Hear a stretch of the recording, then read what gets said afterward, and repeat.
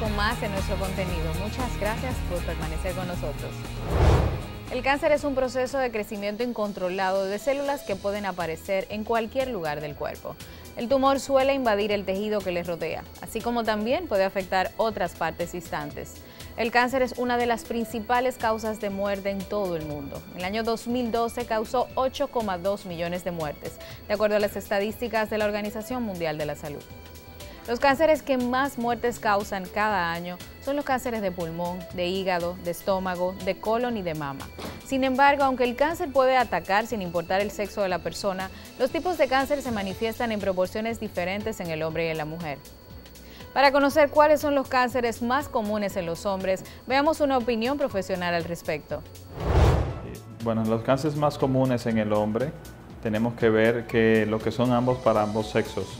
Está el cáncer de próstata, pulmón y de colon principalmente, pero específicamente en el hombre el cáncer más común es el de próstata, seguido del cáncer de testículo y después del cáncer de pene. Ya el cáncer de riñón obviamente abarca ambos sexos, aunque se ha visto que no hay una diferencia mucho entre hombre y mujer para el mismo. También el urólogo abarca lo que son los tumores de las glándulas suprarrenales. Aproximadamente un 30% de las muertes por cáncer se producen por 5 factores de riesgo: sobrepeso y obesidad, consumo reducido de frutas y verduras, falta de actividad física, consumo de tabaco y consumo de alcohol. El cáncer de próstata es el más diagnosticado en los hombres y es la segunda causa de muerte por cáncer entre ellos después del cáncer de pulmón. Este se diagnostica con mayor frecuencia en hombres de más de 65 años de edad y los factores de riesgo identificados son la edad, la raza y los antecedentes familiares.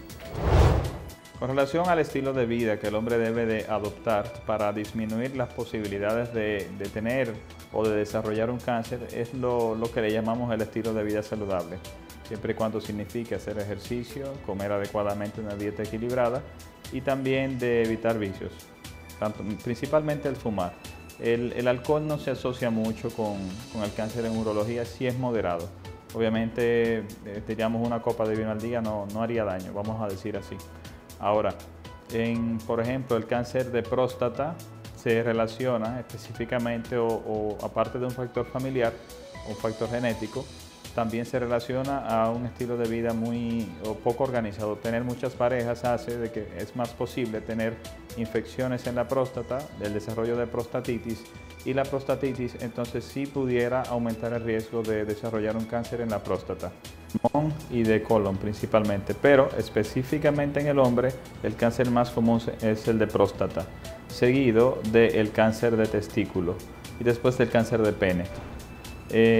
Ya el cáncer de riñón obviamente abarca ambos sexos, aunque se ha visto que no hay una diferencia mucho entre hombre y mujer para el mismo. También el urólogo abarca lo que son los tumores de las glándulas suprarrenales. El cáncer de pulmón, que es el segundo tipo de cáncer más diagnosticado en los hombres, puede provocar algunos síntomas como tos constante y dolor persistente en el pecho. Mientras que el cáncer colorectal, que es el tercero detectado con más frecuencia en los hombres, en su estado inicial no produce síntomas, lo que ocasiona que se retrase su detección. Es importante resaltar que la mayoría de los cánceres pueden ser prevenidos con las medidas adecuadas y que si se identifica a tiempo, la capacidad de curarlo es muchísimo más alta. Para la prevención de los cánceres, principalmente el de próstata, es el tener una vida, vamos a decir, organizada. El no tener muchas relaciones es bueno para la próstata, pero no el cambio de parejas. El estar cambiando de parejas, como lo comentamos, desarrolla el riesgo de enfermedades que pueden devenir en una prostatitis. Sin embargo, el tener muchas relaciones mantiene las secreciones prostáticas, mantiene el fluido de las secreciones prostáticas y es parte del bienestar tanto masculino como de la próstata. Y obviamente la mejor manera no vamos a llamar prevención. Lamentablemente el cáncer de próstata es muy frecuente y la mejor manera no es detectarlo a tiempo. Si se detecta a tiempo, te abarca ambos sexos, aunque se ha visto que no hay una diferencia mucho entre hombre y mujer para el mismo. También el urólogo abarca lo que son los tumores de las glándulas suprarrenales. Más del 30% de las muertes por cáncer podrían evitarse, modificando o evitando los principales factores que lo ocasionan.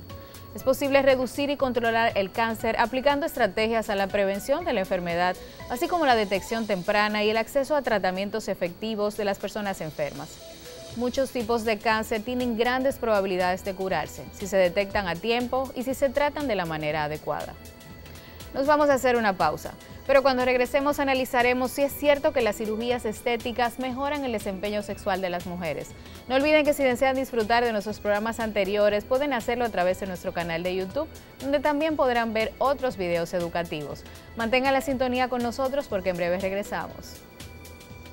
Elaine Félix viste de la tienda Mango, ubicada en el segundo nivel de Blue Mall y en el tercer nivel de Agora Mall, con el teléfono 829-544-3777 y en Blue Mall con el 809-955-3149.